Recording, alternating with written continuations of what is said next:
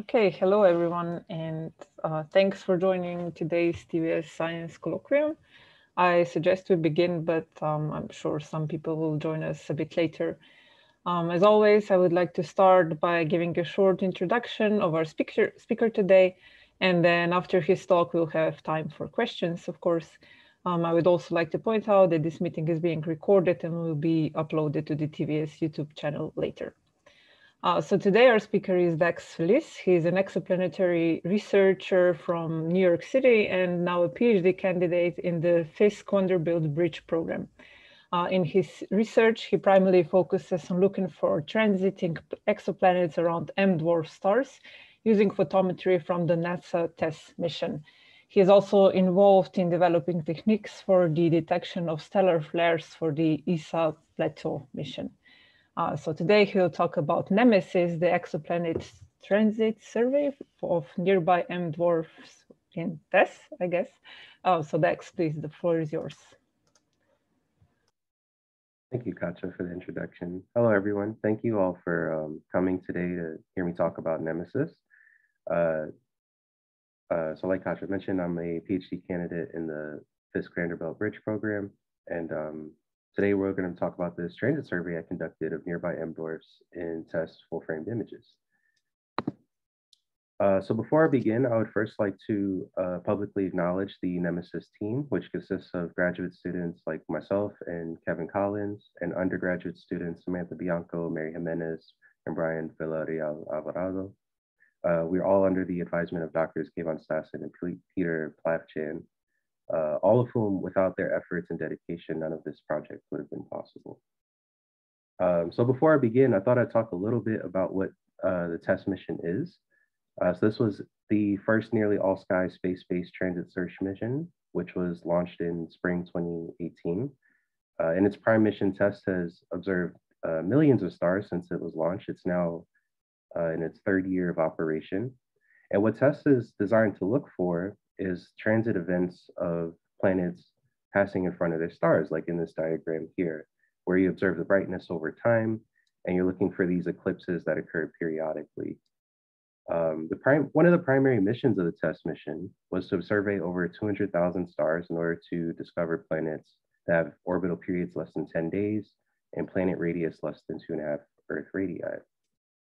So the way that the satellite scans the sky is it has 4 cameras situated on top of each other, and it observes the sky in 2 hemispheres, one in the south and one in the north.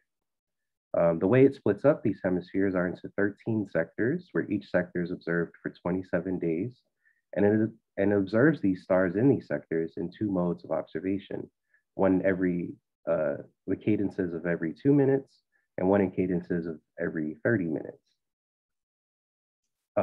So why did I want to focus on M-Dwarfs for a transit survey? Well, there's plenty of them in our galaxy. They're about 70% of our population. And because these stars are typically much smaller than stars like the sun, any planet that happens to transit in front of them will block more of their surface area, meaning they have larger transit depths. And because these stars are smaller, they are of cooler effective temperatures, meaning that if there is a habitable zone around these stars, that's going to be much closer to the star than for stars like the sun or stars like A stars or O stars, as depicted in this diagram. And finally, there aren't a ton of known transiting exoplanets around orbiting M-Dwarfs. To date, there's over 3,000 plus transiting exoplanets that have been discovered. But out of the TESS Object of Interest Catalog, or TOI, there's only about 96 of them that are planet candidates. And in the whole exoplanet archive, there's about 99 of them in total. And when we start to consider the M-Dwarfs that are nearby, meaning within 100 parsecs, there's even less of them. So there's about 84 in the TOI catalog and 45 in the exoplanet catalog. So I thought it'd be really cool to see if there's even more planet candidates that we could find in TESS data.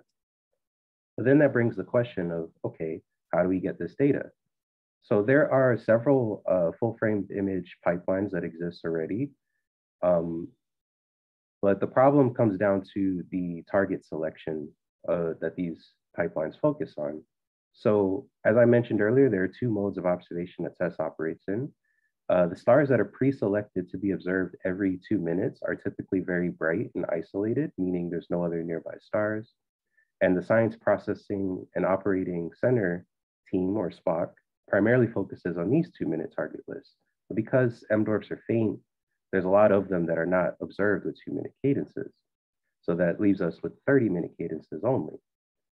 The QLP team, which stands for Quick Look Pipeline, over at MIT, they primarily focus on all kinds of stars that observe with 30-minute cadences but have TESS magnitudes less than 13.5, which means there are a lot of faint stars that they're not looking at. Now, both SPOC and QLP teams have done amazing jobs since the TESS mission began with producing TESS objects of interest. And I thought I saw a niche where I could provide an alternative analysis to study these faint stars in order to add more to the community TOIs and the overall number of M-Dwarf planet candidates. So in order to do a transit survey, first you need a target list. So my team and I came up with this profile that we thought best described what an M-Dwarf appears like. So using the TESS input catalog version 8, we came up with the selection criteria for our effective temperature, our TESS magnitude, the stellar radius, the mass, the surface gravity. And we wanted to focus on a volume limited sample of stars within 100 parsecs. And to ensure that these are likely M-Dwarfs, we also cross-matched them with the Cool Dwarf catalog from Moorhead et al. 2018. And when we look at the stellar parameters of our stars distributed in various different ways, like color magnitude diagrams or the stellar radius as a function of mass, we don't find evidence that we have contamination from things like red giants in our sample. So we believe that for the stars we produced out of these target selection, that they are all likely M-Dwarfs. So when we look at the distribution of M-Dwarf stars observed with 30-minute and 2-minute cadences for the first 5 sectors of TESS observed, we see that for 2-minute cadences, about 7,800 of them were observed, but for 30-minute cadences, over 33,000 of these stars were observed. So there's a lot of stars that are being missed because of this focus on bright stars only. So in terms of spatial distribution, these are how these 5 sectors are distributed. And within these 5 sectors, there are about 30 planet candidates, which consist of TOIs, candidates from the Diamante catalog, as well as confirmed known planets that have measured masses. And these are marked in these black points with light blue outlines. Many of these candidates are found near ecliptic longitudes or ecliptic latitudes of -90. And this is where the TESS has a continuous viewing zone, which is observed for almost a year straight. So then this brings us to our actual pipeline. So what does our photometry look like and how is it created? So we produce these things called light curve summary files, which contains the full story of how our photometry is produced. And this is for this TOI 270 system, which is a multi-planet system. I think it has 3 transiting planets in it. And the first step is we have to get the full framed image, which is this cutout here on the upper left. All of these light blue points and red numbers are nearby stars that are cross-referenced with the Gaia catalog. And this blue X is the location of our target star according to the image headers of the full framed images. And this yellow X is the location of our photo center for the aperture that we automatically select. So here, this brown pixels are the apertures that are automatically selected. And this purple colored pixels are the sky background that we use to produce simple aperture photometry. And this creates these black points on this next row here, which is our simple aperture photometry. These gray points are data points that have bad quality flags as marked by the TESS mission. So we don't use these because they're flagged due to things like the Earth being in the field of view and there being like a lot of glare in between orbits of the satellite. And then to start to apply corrections to the data to improve the photometric precision, we start to use a technique called pixel level decorrelation. And what this does is it looks at each image in the full framed images throughout the time series, and it grabs different pixels in the image and tries to identify correlations from one image of pixel pairs to the next. So if you have a star that is in the center in one image, and then in the next image, it's a few pixels up, and then it comes back down and it's sort of jittering around. This allows you to find a way to identify those correlations on short timescales throughout the whole time series. So this is marked as this yellow curve here over these black points. And then we use this yellow curve, this noise model from PLD to correct the light curve. And that brings us to this next row where we have a more flattened light curve and black points. And this means we've taken care of short-term variations, but to take care of things like long-term variations that could be due to stellar rotation or star spot modulation or anything else, we use a median-based smoother.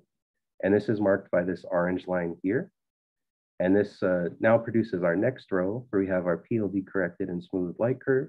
And we start to perform outlier rejection, where we're very careful to keep data points that are consecutive in time so that we're not throwing out real transit events. And these are marked by green points. So again, this is a multi-planet system. So we have many transits of different depths that are being kept by our rejection algorithm. And outliers that are removed are marked by red points, as you can see here. And this brings us to our final PLD corrected, smooth, and outlier removed light curve that we will use for transit detection. So something that we wanted to think about at this stage was how does the photometry that we produce from the NEMESIS pipeline compare to the predicted pre-flight noise model from the Sullivan et al. 2015 paper. So the noise model is shown here in red as this red curve, and this horizontal dashed line is the predicted noise floor for how good TESS photometry can get, which is 60 parts per million per square root hour. So the photometric precision of our light curves are shown in black, and these green circles are the photometric precision in bins of TESS magnitude. And as you can see, as we go from simple aperture photometry to PLD corrected light curves, to PLD corrected smooth and outlier removed light curves, our photometry starts to approach the trend that this model predicts closer and closer to where we start to artificially exceed the predicted expectations for really faint stars. So then this allows us to have confidence in the photometry we created, and we can start thinking about transit searching. So in Exoplanet transit surveys of the past, one of the more popular methods was the box fitting least squares method, where you fit a box model of a given width and duration and depth to a periodic transit event, as you can see here. But in 2019, there's a new algorithm called transit least squares, which instead of using a box model, they use an analytical transit model to fit to these periodic events.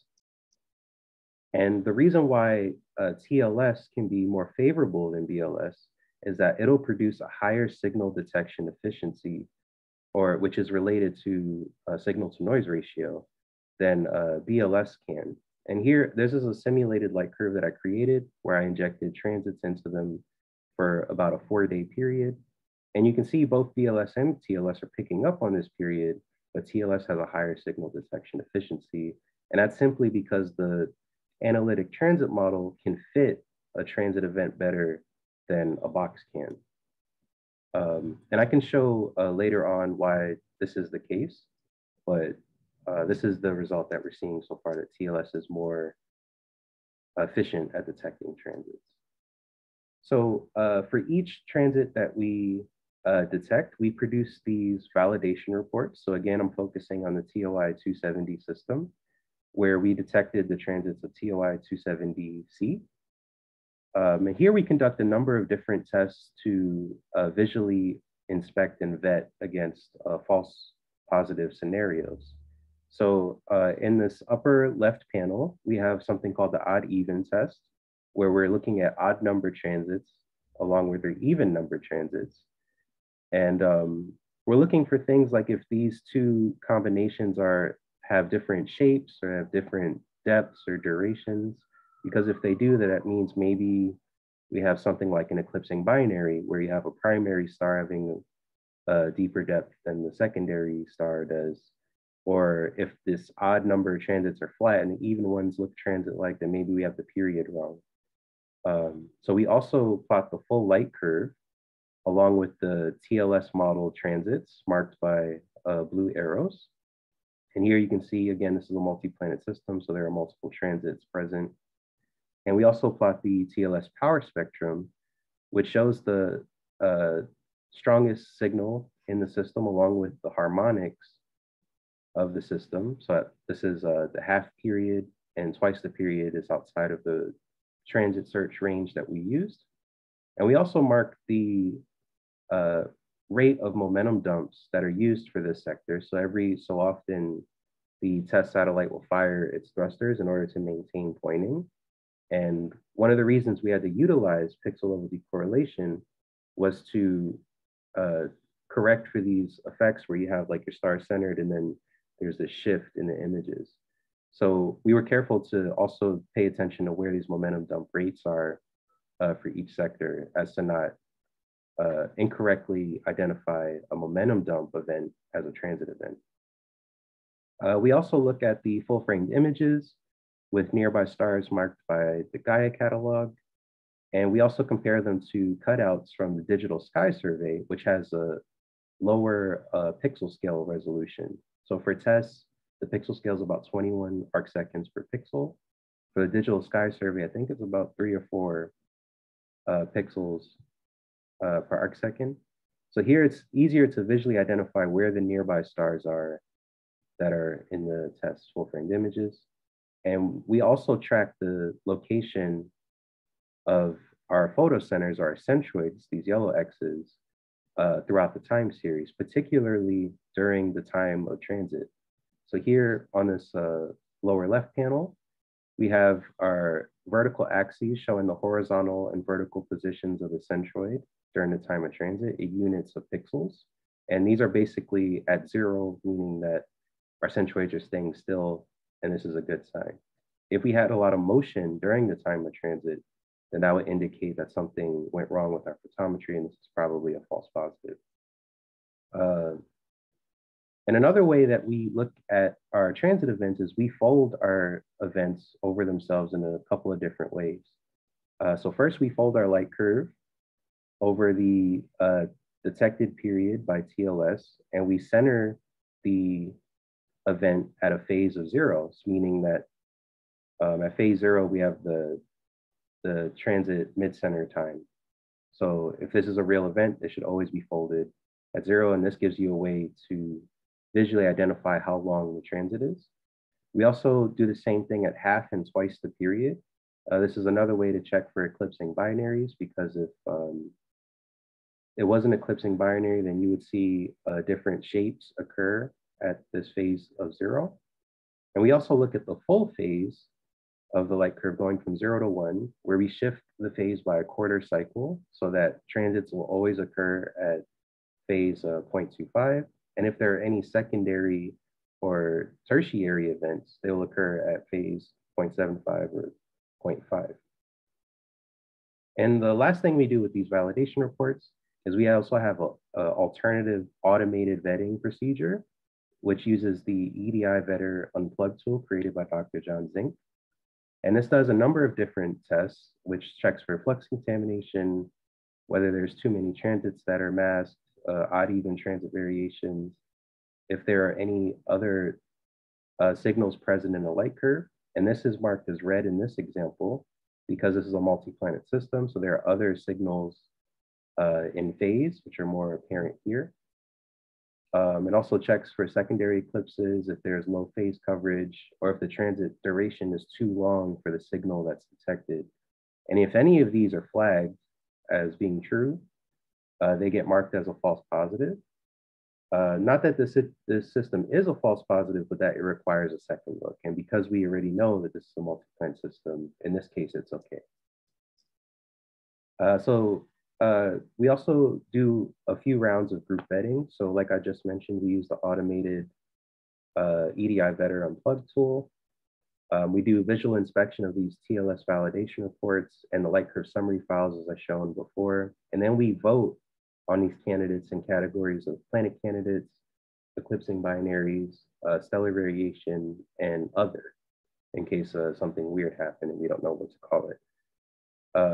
So for the planet candidate votes, we then reanalyze these systems with optimized pipeline settings for that system. And then we also explore at harmonics of the detected period, as well as doing a Lomscargo analysis of the different versions of our light curves.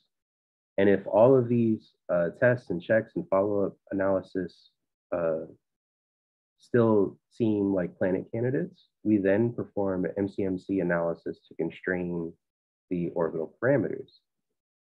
And we do MCMC using the Python package Exoplanet, created by Dan Foreman Mackey in 2018 or 2010. And basically, we fit a transit model using 4 priors, which are the orbital period, the transit time, the planet to star radius ratio, and the impact parameter. So this is the MCMC median transit model that we came up with for TOI 270C. And this is the posterior distribution that we obtained for all of our transit fits. And for all the parameters that we obtained for the system, these are all within the published values for the system by Jennifer Winters et al. So this was a really good sanity check to make sure that not only is NEMESIS producing acceptable transit depths, but we're able to recover publishable values. So this gives us some sense of confidence that the candidates we do find are being measured accurately. So another thing we want to think about is, okay, so we have photometry, we have a way of measuring orbital parameters and constraining them. How well can the NEMESIS pipeline actually produce transit detections in general? So to do this, we first needed a sample of stars that best represented our data set. So we looked at the photometric precision as a function of magnitude for the 5 sectors that we observed. And we looked at the light curves that had photometric precisions closest to 0.025, 0.5, and 0.975 quantiles in bins of TESS magnitude. This gives us a sense of the best, average, and worst quality data for each sector. And for each sector, we chose a total of 30 stars for a total of 150 representative stars. And for each one, we used a randomly sampled uniform distribution of orbital periods ranging from half to 9 days and planet radii ranging from half to 11 days. And this allowed us to inject different types of transit models of different periods and different depths and durations. And for the total number of simulated models that we injected 21,600 of them using the Batman Python package. And we decided to inject them right after we extracted the aperture photometry because we wanted to see how pixel level decorrelation and smoothing would affect the shapes of these transits and our ability to detect them. So after we do a simple aperture photometry, we inject the transits and then perform the rest of the pipeline as normal. And in order to validate our ability to recover these injections, we had 2 criteria where one, we wanted to consider that the recovered period is within 1% of the injected period, and 2, that the injected radius is within the measured errors of the TLS modeled planet radius. So in total, when we consider those 2 criteria, when we use BLS versus when we use TLS, TLS seems to perform much better in being sensitive to these different kinds of transits than BLS does. So on this plot here, we have our injected planet radius on the y-axis and our injected orbital period on the x-axis, and the color scale is the sensitivity fraction or the recovery rate of our recovered transits. So if it has a value of 1, that means we recovered every single one. If it has a value of 0, it means we recovered absolutely none of them. So for large short period planets, we're able to recover about half of them for most of the parameter space that we explored using TLS, but for VLS, it's closer to 30 to 40%.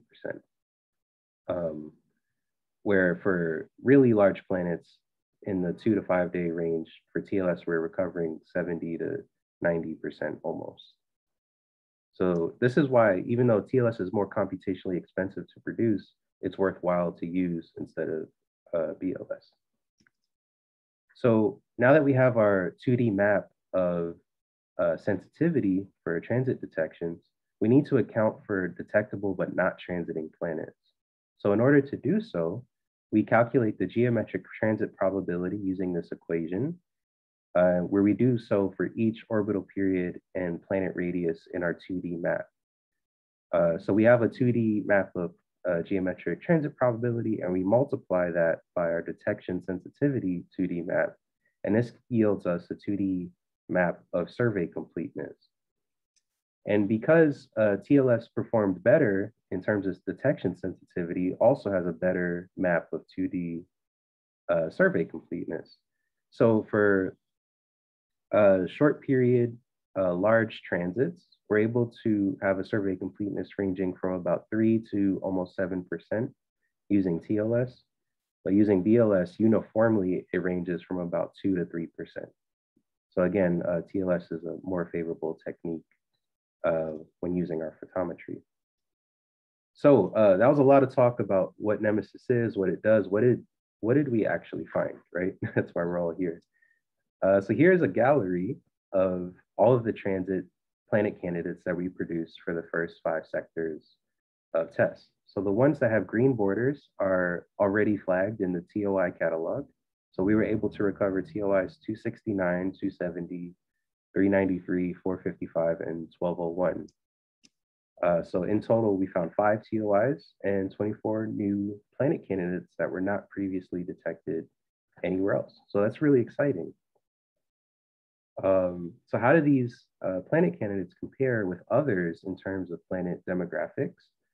So here, there's a lot of information on this panel, so I just wanted to take a moment to just talk about each visual here.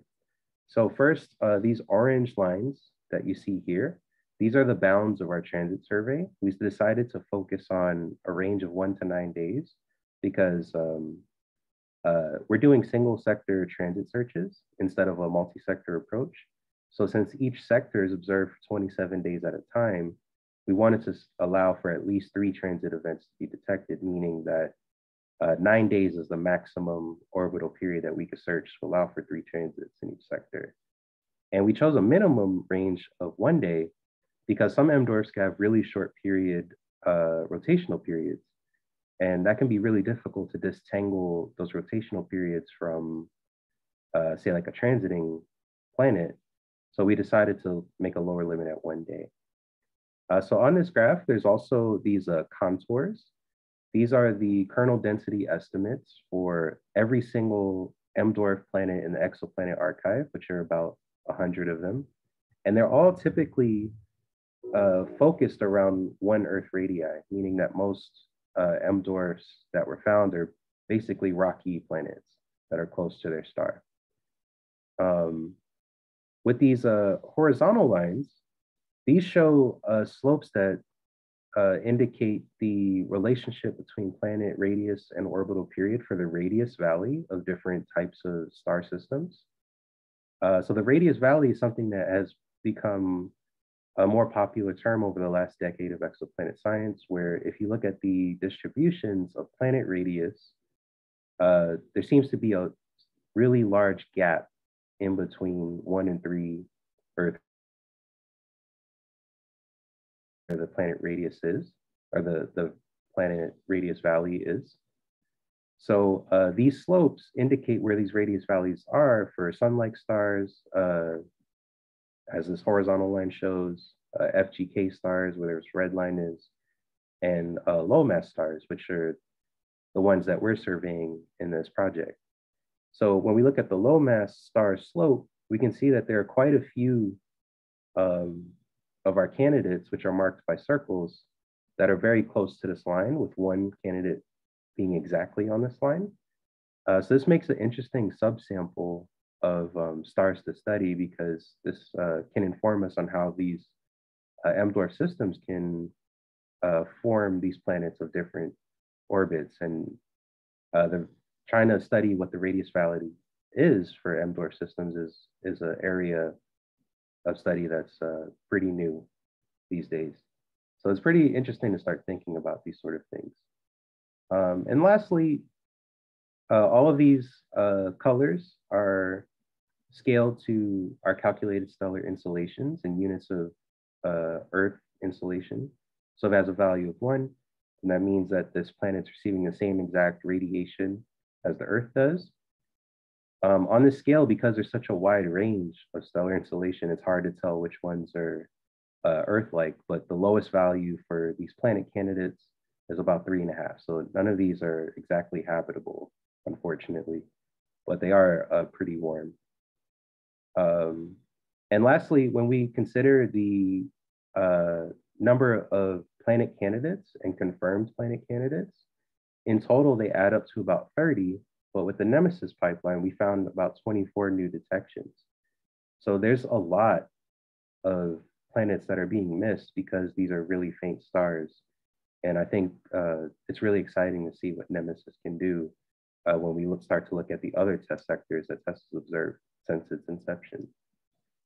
So another thing we want to consider is, okay, so we have all these planet candidates, they're vetted, we think they're real, but they're not confirmed. So how do we go about confirming these candidates? So we wanted to see how well these candidates are suited for follow-up characterization. And in order to do that, we needed to infer something about their planet mass to start thinking about Doppler spectroscopy. So to do that, we used the planet mass radiation relation from Chen and Kipping 2016 to infer our planet masses. So here's, on this upper left panel, is our planet radius as a function of inferred planet mass, where they're colored by the J magnitude of our targets. And as you can see, many of our targets are pretty faint in J magnitude. And with those inferred masses, we're able to calculate the expected Doppler shift or radial velocity in meters per second, which brings us to this upper right panel, where we have our inferred masses, now the color scale, and our J magnitude on the x-axis. And many of our candidates have expected radial velocities of more than a few meters per second. And current facilities that do Doppler spectroscopy, they can maintain precision of about 1 meter per second. So they should be able to observe quite a few of these candidates. And lastly, when considering the James Webb Space Telescope's launch that's coming up soon, there are 2 metrics that are starting to be used more commonly, called the transmission spectroscopy metric and the emission spectroscopy metric. So TSM is proportional to the expected transmission spectroscopy signal to noise ratio, for WST, and ESM is proportional to the expected signal to noise ratios secondary eclipse detection at mid-infrared wavelength. So this kind of gives a measure of how suitable planets can be for characterization by James Webb Space Telescope. So here on these bottom left and right panels, we have our candidates displayed in units of signal to noise ratio as a function of transmission spectroscopy metric and emission spectroscopy metric. And with the exception of one of our candidates, all of our candidates have signal to noise ratios greater than 7.5. And they all have pretty high emission spectroscopy metrics. So we feel that these are all really good candidates to do follow-up characterization in the future. So to summarize, we surveyed over 33,000 M-Dwarfs that are within 100 parsecs in test sectors 1 to 5. Of those 33,000, 183 of them were threshold crossing events, meaning they were flagged as being transit detections. And of those 183, after group vetting and numerous process of reanalysis, 29 of them were vetted as planet candidates. Additionally, when we look at our 2D survey completeness maps, of our planet candidates combined with other planet candidates and known planets, we found that we get an integrated occurrence rate of about 2.5 planets per M-dwarf star in bins of orbital periods from 1 to 9 days and half to 11 Earth radii. So that means for any given M-dwarf star, at short periods, there should be 2.5 planets in that system, which is really exciting to think about, meaning that there should be more multi-planet systems that are discovered. And it's something we're going to look out for in the future. And additionally, when looking at the PRIME mission as a whole from sectors 1 to 26, based on the 29 that we found, we project a total yield of 122 transit detections for nearby M-dwarfs. So some of the numbers I spoke about earlier, in the TOI catalog, there's about 84 nearby M-dwarf planet candidates, and there are only 45 that are known. So we would almost more than double this amount with the projected yield that we expect to produce. And lastly, all of our light curves, follow-up analysis and validation files are all publicly available at filtergraph.com/nemesis.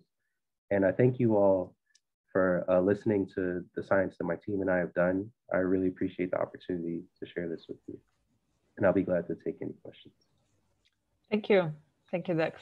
Do we have any questions already? Yes, Maya is clapping, but I don't think that's a question. I do have one question though, to start with. So what's maybe what you consider the most exotic system that you found with NEMESIS? Let's see. I'm having a hard time remembering off the top of my head. But the one that I thought was most interesting, I'm struggling to remember the exact parameters for it, was this particular candidate, which lied on the radius valley exactly.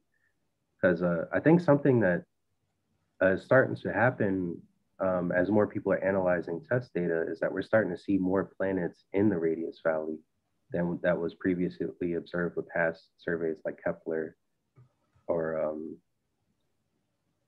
Spitzer, for example. So a lot of people are starting to find mini Neptunes that are orbiting M-dwarf planets that were previously undetected. So it's interesting to see how more planets are starting to fill this radius valley. And we already have like about 3 that are really close to it. So as we do more test observations of other sectors, it'd be cool to see if we can find even more that are in this range. Okay, so I see there's a question from Samaya, please. Hi, thank you so much for the talk. It was a great talk. You might have mentioned this, or maybe I missed it. I was wondering how you implemented the TLS algorithm. Did you use a software package for that? Yeah, so Michael Hipke and Renee Heller produced a Python package that can do this for you.